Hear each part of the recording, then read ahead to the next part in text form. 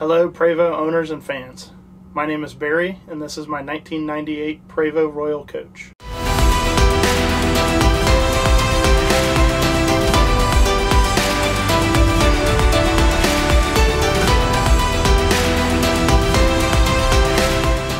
What's going on, Barry? How you doing, man? Thanks for being here again. Absolutely, appreciate you having me. I appreciate you letting us spend a few minutes in your beautiful 98 coach. You're here at the shop today for a couple quick little service items while you're on your way to a trip. Where are you guys heading? Headed to the World Equestrian Center in Ocala. We love spending time there. It's a really beautiful place. Lots to do, lots to see, and enjoy some relaxed time over there. Yeah. How I want to talk more about this coach specifically a little bit later on, but how did you end up in the Prevost world? Did you grow up camping? Did you grow up RVing? How did you end up in a Prevost at this stage of your life? Yeah, so grew up doing a lot of tent camping. Grew up on the Four Corners in New Mexico, Colorado area. Nothing but tent camping growing up, and then a little bit later in life, when my grandfather passed, we ended up taking his motorhome in and doing a little travel that way in that motorhome, and I've always had a passion for it since that time, and was fortunate enough to work where I'm at today, and I knew I wanted to be in a Prevost. Ultimately, just doing research on the internet and the ride and the stability of the coach is where I wanted to be. What was that first coach, your grandfather's coach? It's a Pace Arrow. I think I can't remember the year, but yeah, an old Pace Arrow coach. So. And then when we first met you, you were in a 94 Liberty. Did you go from the Pace Arrow to the Liberty, or was there anything in between? Nothing in between. So a lot of years in between the Pace as well. So I probably got rid of the Pace in 2002, 2003 timeframe. Haven't had a motorhome since. We went to a travel trailer, into a little aluminum built travel trailer that we designed and had built, and we're in that for about a year and a half, and then got into the Liberty coach, and then from the Liberty to this one. And you were in the Liberty for about a year, or was it less than that? A little less than a year. Yeah, absolutely. Obviously the lifestyle has suited you all your life as far as camping and RVing and things like that. What led you to go from what are some of the things that led you to go from that 94 Liberty to this 98 Royale that you purchased, I guess, just a few months ago from us? Yep, good question. So I think the extra room, I think, is number one. Going from the 8V92 to the Series 60 was huge. And I think another thing for us, at least living in Florida, the cruise air system to a roof air, I think that was a last big thing for us. We had some trouble with the cruise air systems, and so the roof air has been a little bit more suitable for us. Yeah, and you're a relatively young guy still, especially in this world, but really in all industries at this stage. Your ability to use the coach now, how often are you able to use it? I know you're still working. What's kind of your work-life Prevost balance at this stage of your life? Good question. So I'd say probably 2 times a month. So we try to do at least 2 weekends a month, I'd say, in the coach. Sometimes it's more, sometimes it's less, but I'd say we average at least 2. Part of buying a coach like this was to make sure it didn't sit. So it was we talked through, and it was at least a once-a-month trip. But we've had, thankfully, a lot of ability to do multiple weekends, and so we did Camp Margaritaville last weekend for the holiday, and then now going up to World Equestrian Center and back-to-back weekends. So we get away when we can, but I'd say an average of 2 times a month or so. What's the longest trip you've been on in either this Prevost or your Liberty? Obviously, I know you're working and kind of doing things in between. What's the longest time you've been able What's the longest time you've been able to break away? Probably about 5 days, honestly, is about it for now. So we'll have a little bit longer trip coming up. So we're going to do the basically Merritt Island area to Orange Beach, and then Orange Beach to New Orleans to Biloxi, and then back to Orange Beach, and then back home to the Merritt Island area. So that'll be January 10th through 16th time frame. Gotcha. 16th, 17th, something around there. Right around a week. That'd be a good trip. Yeah. You own out in Orange Beach now, right? I do. Yeah. Buena Vista RV Coach and Resort, whatever it is out there. That you said, I believe you said when we talked off camera, that was it was a newer resort, right? And kind of in the process of being built. It is. So they had a phase 1 and phase 2 complete when I purchased, and now they've done a phase 3, 4, 5, and then that completes the entirety of the whole RV resort there. But yeah, it's just right across from the Gulf and the nice beach view, and very pretty area. I gotcha. Very cool. going back to a little bit more of the work-life personal balance that you're maintaining now. You've got a couple kids still, relatively young kids still in school, I believe, right? Yep.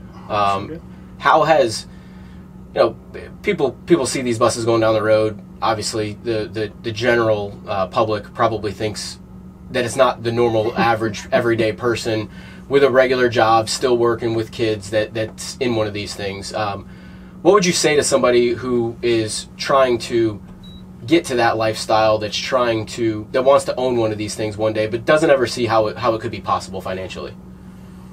I think it's a great question to, for me, it's been a lot of years working in what I do. I'm a CFO of an engineering company, and family-owned business at the time. It's no longer that today, but a lot of hard work, a lot of years. Put the children first and raise them to the age they are today. And for us, it was more about I guess some financial stability and saving for retirement, but also enjoying some along the way. So I think we take our kids on a lot of trips. So we do individual trips as well, and trips with our kids too. But I think it is a lifestyle that it can be affordable if you save right, and also know that part of my goals are to pass some money down to my kids at some point in time, but also to use it along the way and enjoy it. So that's part of getting into the Prevost, was enjoying the time along the way too, enjoying the memories with the kids, and enjoying time with the family, and so it was the investment in the time and memories as well. Yeah, I'm sure your kids they'll remember the times in the Pace Arrow, and they'll remember in the fifth wheel and in the any of the experiences that you've been able to take them on. I'm sure they'll remember those forever. So that's really Absolutely. Cool. How long have you been in the industry, in the position that you're in? So I came into this industry in 2004. So I've been doing that for basically 20 years now. Prior to that, I did government accounting and auditing, tax, those types of things. So kind of stepped away from the auditing tax world and came into the government contracting world and into the engineering. We do probably 75 to 80% of our business today is in the government space. So and then a little bit of commercial work dabbed into that. So about 2 decades now. I gotcha. One of the things that I have the privilege of getting to meet and experience a lot of different people from a lot of different walks of life. As a relatively young guy myself, young kids at home, what's one piece of financial advice that you would give, not necessarily to me, but anybody kind of in my position that would one day like to be able to be in a financial position that you're in, and own one of these things and be able to break away and go on trips and spend some time in it? So that's a wonderful question. Put me on the spot. I'd say probably the best thing I would say to do is really save hard, spend what you need to, and refrain from debt. I think it's a huge thing in society today. A lot of people want to rack up credit card debt and do those things, but I think it's a balance of spending and enjoying time. And so I did some saving along the way to get to this position today, and maybe had some years where I didn't spend as much. So I had the opportunity to do that a little bit now. So I think once you accumulate a little bit of money, I think you've got to invest it wisely and probably not just let those assets sit. Find the right investment team that can work with you on the right investment opportunities and help the money grow as well. And not to get too deep into your situation specifically, but obviously I being that you bought this bus from us, I know that you are, I don't want to say against debt, but you don't necessarily like to leverage debt for fun anyways, because I know how you purchased this bus, and it wasn't that way, so that makes a lot of sense. Similar question on the personal side of things, on father to father, man to man, from a fathering standpoint of kids. Would be a piece of advice to give to somebody that wants to work hard? Sometimes we work long hours. Yeah, absolutely. How do you balance that, going back and forth, and how do you? What would be a piece of advice as far as just raising kids in general in today's day and age? It's different than when I was a kid, and different than when you were a kid. So it is very different. I think that is a piece that we talk about a lot. It's very different from when I grew up. I think society, pressures of social media, those types of things are very different today. But I think father to father, I got my kids actively involved in sports at a young age and coached and did all those types of things, and was very involved and still am today with my kids as it stands today. Sports in my life too. I mean, I'm the oldest of four. I have three younger sisters, and I grew up baseball, football, anything we could as we were growing up. And my younger sisters were the same way, whether it be gymnastics, softball, volleyball. They were all in the same thing. And although I would always, growing up, I would always give my wife a little bit of a hard time telling, which I know that it is, but my two daughters are heavily involved in dance now at their age. And it's I think it's a great discipline. Any sport, anything that they have a routine and a schedule that they're going to, and they're accountable to not only their coach or their teacher, but they're also accountable to their colleague, their colleagues, their friends. One person messes up, it hurts everybody. So I think that's great for kids growing up, for sure. No, absolutely. My daughter's a senior this year, and softball's been a huge piece of her life.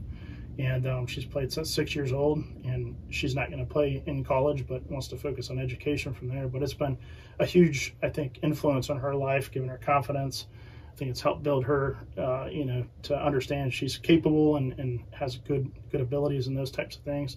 I think as a father-to-father type advice, I think a piece of advice I heard a long time ago is a work-life harmony. It's sometimes your personal life is going to take more than your work life. Sometimes your work life is going to take more than your personal life, and so sometimes as a father, you'll have that personal time that takes more than what your work life can give, and then the work life sometimes will take more than what your personal life can give. And so I think it's not necessarily a work-life balance as much as it is a harmony at some point. And sometimes one takes more than another, and you've got to kind of have those give takes there. So you gotta 100%. Sometimes it's not always 50-50. It's 60-40. It's 70-30. It makes sense. Yeah, it makes a lot of sense.